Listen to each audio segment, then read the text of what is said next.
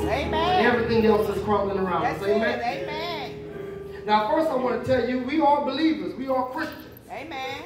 We believe the teachings of Jesus Christ that tells us to love our enemies. Amen. Do good to them that mistreat us. Amen. That's right. That's we believe that. Amen. But can I tell you and submit to you today that Jesus cares about the injustice of what happens to you or if you're mistreated? Come on. Come on. When we look at the 10 Commandments, half of them has nothing to do with our relationship with God as the first 5. But the second half have everything to do with your relationship with man. Yes, come on, yes, come on. God cares how you treat one another. That's it right there. That's We're not just a bunch of believers that can just be run over and men mistreated and we just forget about it. Slap me in the face. I know the Bible says turn the other cheek, but you're going to slap. I don't care who you are. A person only so much. Yeah, you're going to. I don't care how much, only what you got. You're going to take so much. But we understand that vengeance is the Lord's. Yes, it is. But does that mean we just sit back and idle and do nothing? I wanted to go on record today that in your house of God, in the place of worship where you worship, we believe God is our ultimate avenger, but we are not a body of believers that just sit back and do nothing when injustice is done to us. All right. Amen. All right. As a matter of fact, if you go back and dissect the scriptures that talks about be angry but sin not, that talks about injustice. Come on. It's not just me being up in my emotions or just being angry because my child acted up or I got me through on the job or somebody then made me angry. It ain't just an emotion of anger. Come on. It's when you see somebody being mistreated, that's it. You're supposed to be angry. Yeah. Glory to God. Let me tell you something. Yeah, we preach and believe forgiveness, but that doesn't excuse you of the consequences of what you've done. That's right, too. Come on. Me forgiving you has nothing to do with you. Come on. And everything to do with me. That's it. That's it. Me forgiving you relieves me of living with a life of heartache, pain, and burden. That's it right there. That will ultimately turn into resentment, hate, and that's before you right know it, there. a cyclical cycle of generational curses. That's it right there. And my child that had no problem with another nation of people would ultimately have a problem because I didn't deal with it. Come out here now. Yeah, none of us know what it's like to be in the slave field or in the cotton field. None of us have been around during that era. I think Pastor said he was around during it, but he was too young to really know what was going on. All right. So what do we really know about how to be mistreated by elder Caucasians or white men? All right, all right. We know nothing about it. Our influence in that is only by what we've heard or what somebody said. That's it right there. And it's because somebody ultimately didn't forgive and release themselves. Come on now. And Mary last year did a wonderful teaching on forgiveness. I can forgive you, but that doesn't mean that the relationship is made whole all over again. I can go back to where we once was. Understand what forgiveness ultimately is. I can forgive you, love you, hug you, embrace you, but our relationship will never be the same. I can't trust you. All right. You need to understand that, people of God. I'll forgive you, I'll love you, but that trust level will never be the same. Because now I know you are able and capable of hurting me. Right, yeah. So while we live this life, I don't hold you accountable for what you did because I've forgiven you. All right, but I haven't forgot about it. That's an old cliche that we always use that don't really work. Forgiveness is forgetting. Baby, if you forgot about it, you're going to be hurt again. Talk to me somebody. All right. If you forget how somebody mistreated you, you'll be mistreated again. All right. That's it. But I can forgive you. Yeah. I can love you. I can embrace you. That's I can right release there. you. That's it the right harm there. you've done to me. But you're going to pay the price. Why? Because God is our avenger. And God cares about injustice. That's right. I want you to understand something. While forgiveness is everything for you, you need to pay the price. I can forgive you, but your consequences is going to pay the price. That's it right there. That's real. Systematic racism is real. I don't know what it was about this week. And see, and the reason why I opened up the way I did because I've been seeing posts all week talking about the black preacher has been silent. They ain't said nothing. I'll be honest with you, I had a dialogue this week with a young lady that visited our church on watch night. 2017, she said. And she told me that while she was talking, I'll tell you this. She gave me 3 things because first of all, she said she blamed black people. She said, well, we've done it to ourselves. The injustices that happen, it's our fault. I said, explain that to me. She gave me 3 reasons. One was, we have not become self-sufficient. We have not done anything to better our people. Two was we haven't manufactured our own weaponry and armor. Ammunition, rather. Third thing was, I don't remember the third one, it comes to me. But the fourth thing that came along with the third one that she concluded with was that, and you can basically never trust the people who preach and practice love your enemy or forgive them because it is God's will when injustice happens. And I told her, I said, well, wait a minute. I've been in church my entire life. My entire life. All right, not some of my entire life I've been in church. And I've never heard a preacher say that injustice done to a black man was God's will. Now, we've just been talking about that. Word of deliverance over the last several weeks. God doesn't do everything, but everything is allowed by. I need you to understand that. God doesn't do everything, but everything is allowed by God. You have a permissive will. I can take a bad example. I can take my gun right now in my truck, come in here and start shooting. God didn't do that. I did that. And God is not going to stop me. I have a permissive will to do whatever I want to do. All right. That's up to me. And if you want to know why baby atheists act that way, why do good things happen to bad people? Why do babies die? Why would God allow women to be raped? Why would God, if there was a God, why would God allow injustices to the black man? Sin! That's it. Is the reason. Sin. Sin is a reproach to any nation of people. That's right. That's right. And when sin runs roughshod in the lives of men and women, this is the chaos will be the end result. Come on here. And I'll say it like this. But we can live on this principle. Come on. How do we get rid of it? If my people, come on now, which are called up, will humble themselves and pray, it'll stop injustices. It'll stop rape. come on. You can't put that on Jesus. Come on here. Humble themselves and pray. Seek my face. Turn from the wicked ways. That's it right there. Sin is the cause of what we're going through. So I tell you, the believer, yeah, we can be angry. We should be angry. Not caring. You should be appalled by what you see. All right. You should be angry by what you see.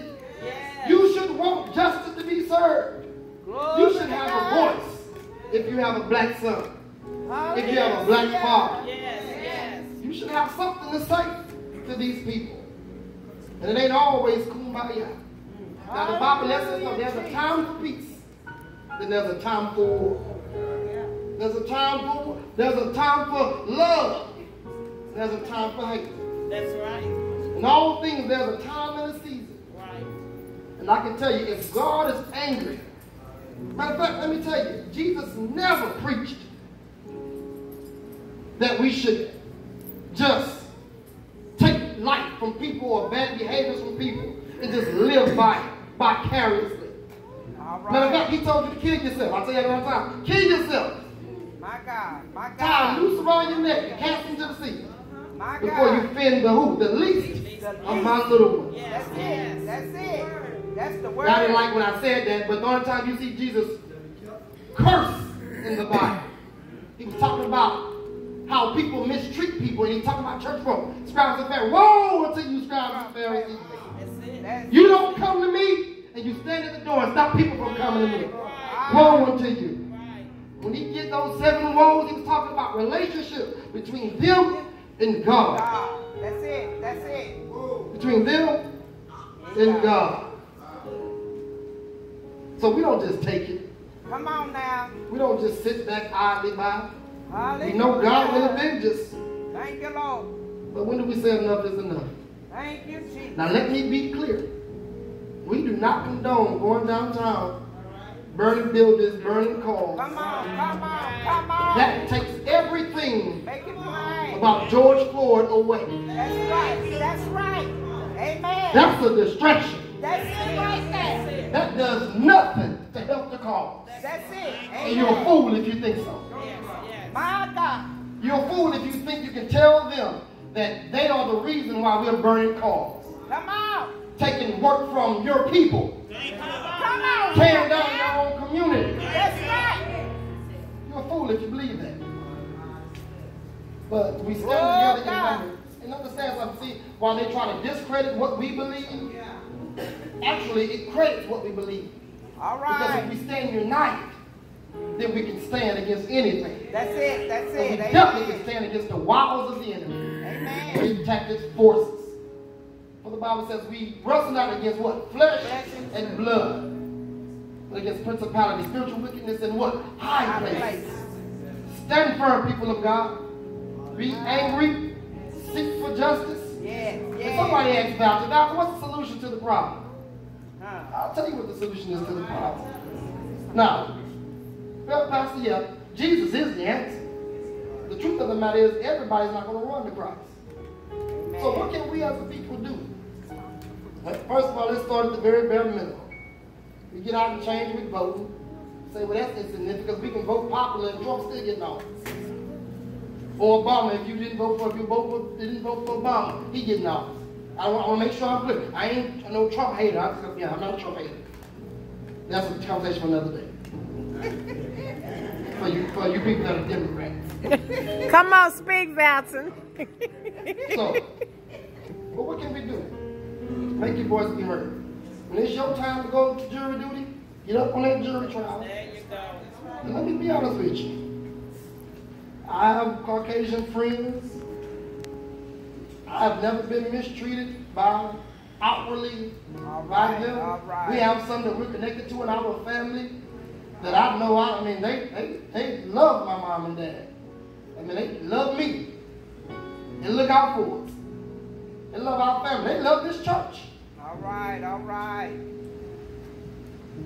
But when you sit idly by and say nothing, when you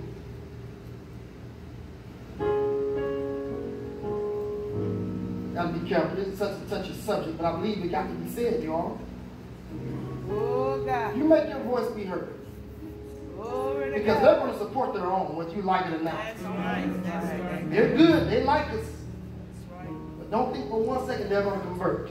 And when it's time for you to go sit on a jury trial, I ain't talking about a brother that killed a white mother that's walking in the street or killed his family or did something like that. I'm talking about that.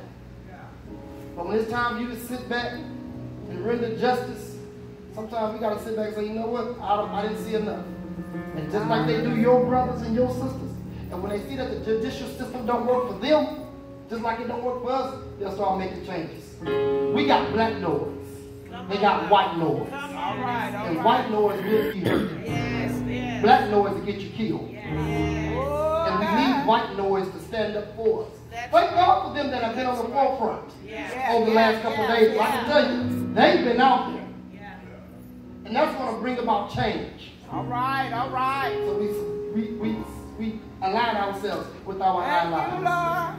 Teach your brothers. Teach your sons. Tell your husband that you appreciate him before this happened. Appreciate your brother, your black man, before they're bogged down with forces and fights that they didn't have to fight.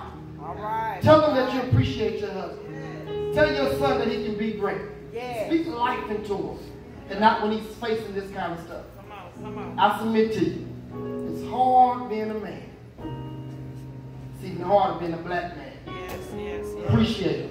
All right. Matter of fact, Father's Day is coming up, and we're underappreciated. All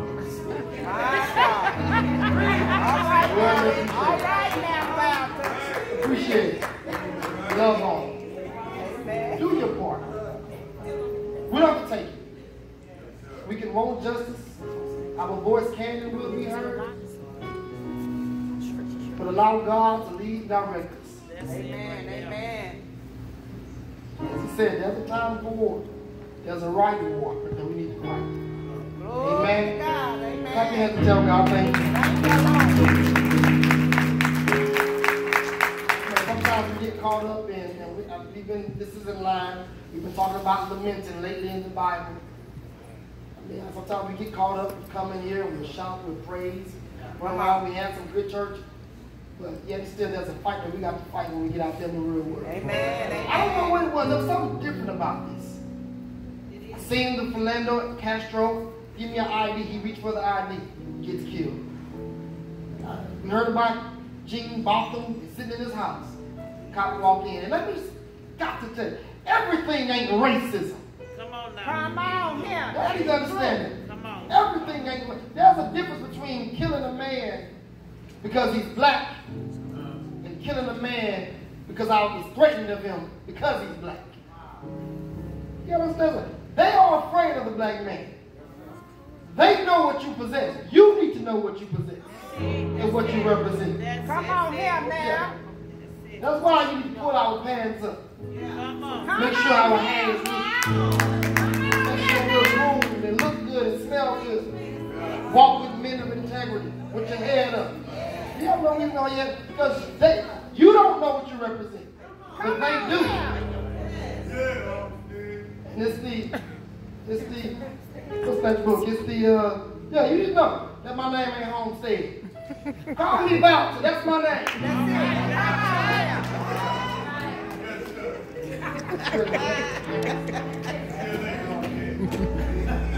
And I'll conclude with this. That book, it's talks about the element of surprise in it. Whenever your enemies see you coming, they have the upper hand on you. Right. Come on. Whenever they see you coming, I mean, that's why they discredit you. That's why everything to look up. You know, all 85% of the men in jail population is black men, you know, who don't have their father. The worst communities in all these major cities are the black community. White represents purity, cleanness. Black, death, darkness. My God. Everything that's sitting around us, we were raised around that we were negative. Again, everything that's sitting around us is no good. It's not good enough. You need to know who you are. My God. Again, it goes back to the God we serve. You are a royal priesthood. Amen. Yeah. A chosen generation. Yes. Set aside for the master's use. You need to know that, though, that you who you are. Amen. That's And it when right you know there. who you are, your behavior will start That's betraying. it. Amen. Speak like you see individuals. You see one another. Amen. Amen. We can get angry, but we can't sin. We Hallelujah. can want justice. We Glory can to God. forgive and want the penalty to be Thank paid. you, Lord. Somebody has to pay the price. Pay the price. Right. Amen. Amen. Amen. Clap hands and tell God thank you. Thank you, Lord. We get caught up so many times in worshiping and praising.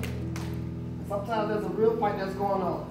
And I believe sometimes we got to step back and say something about it. Amen. Amen. I believe you're a faith, even if it ain't you, even if I've never experienced. I got black boys that I'm raising. All Dylan's right. gonna All grow up right. as a black boy. Brown boy. Amen. And he don't even realize. Zeph right now don't know what's going on in the world. I gotta prepare him. That's right. Amen. Taz, as you get ready to go into this next phase of your life, you're gonna start seeing that we wasn't running the same race. That's More it. as you are. That's There are some things that's gonna be standing in the way. But we Amen. speak the blood of our children, of our boys, that no devil in hell can stop them. From putting their full potential in God. Amen. Amen. Amen. Stand on the word of God. Heaven and earth will pass away, but his word will stand forever. Amen. Stand up on your feet, everybody.